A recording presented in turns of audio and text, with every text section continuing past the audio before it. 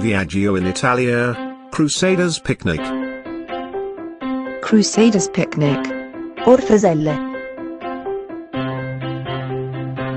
During the Middle Ages, 5 times, kings, warriors and knights from all over Europe tried to take control of Jerusalem. Warriors traveled from France, Germany, Italy, England and more countries to conquer Jerusalem. The most famous English crusader was King Richard the Lionheart. And, because these soldiers wore crosses on their uniforms and weapons, they were called Crusaders. Crusaders took weeks, or even months, to travel to Jerusalem. But at the times, they had no fridges or freezers to keep food fresh and healthy over a long time. But people still needed to eat.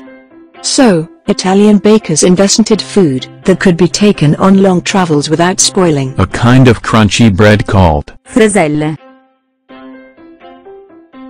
Nearly 1,000 years later, Freselle are still popular meals, especially in southern Italy, where they are enjoyed especially in the hot summers. You can have them with tomatoes, tuna, herbs and olive oil.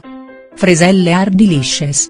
To bake your own Freselle, go to www.OoberKidsRepublic.com, click on cookery, and click on today's recipes. Buon appetito, enjoy your meal. Grazie!